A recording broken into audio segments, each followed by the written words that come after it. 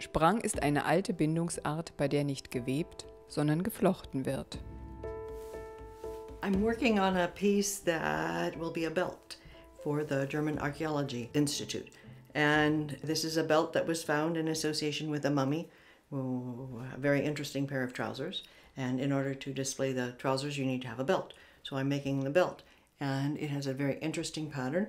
The only way we seem to be able to replicate this pattern is by a braiding technique. And this braiding technique lends itself very nicely to Sprang.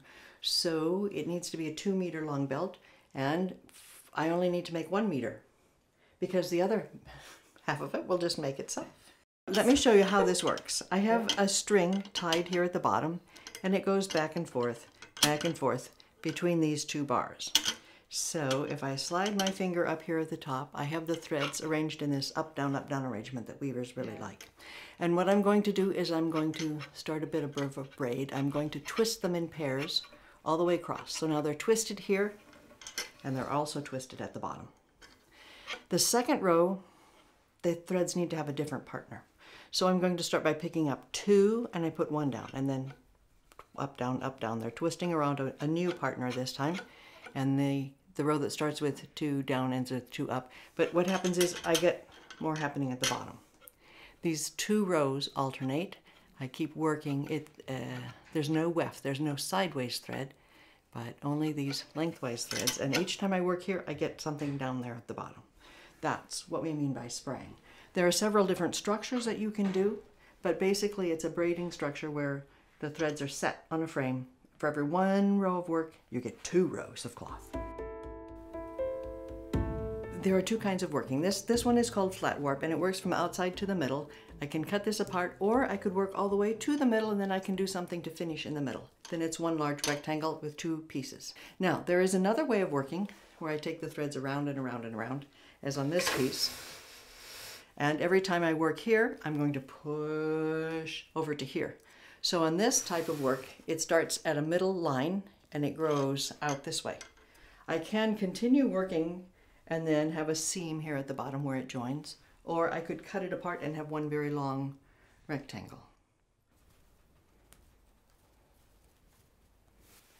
I select the threads in groups of 4, and they twist in groups of 4s. There are pairs that always stay the same. So this white pair, these 2 threads always stay the same, and these brown ones stay the same all the time, but they keep encountering other pairs. It's called intertwining. Twining means 2. We have pairs of threads that are traveling to the right, and there's other pairs of threads that are traveling to the left. So each stitch, if you will, is a place where 2 pairs meet. And the way that they meet, sometimes like here we want the white ones to be on the outside. So the white pair goes around the brown, and there are other times we want the brown pair to be on the outside.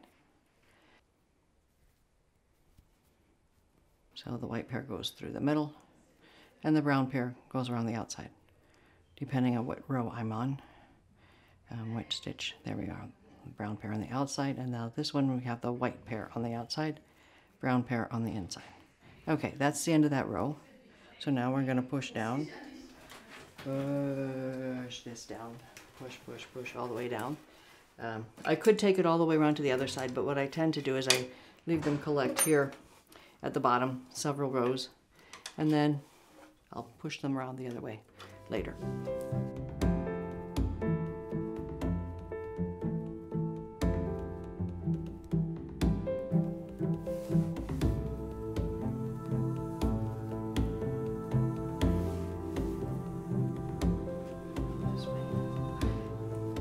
To push it up the back side, I usually spread these out more because it makes it easier.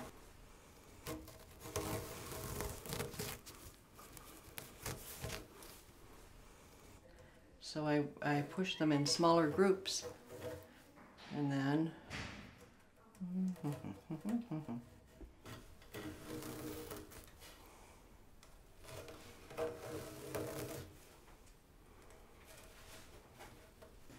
there it is. See, then we have another row added there. And we snug it up like this.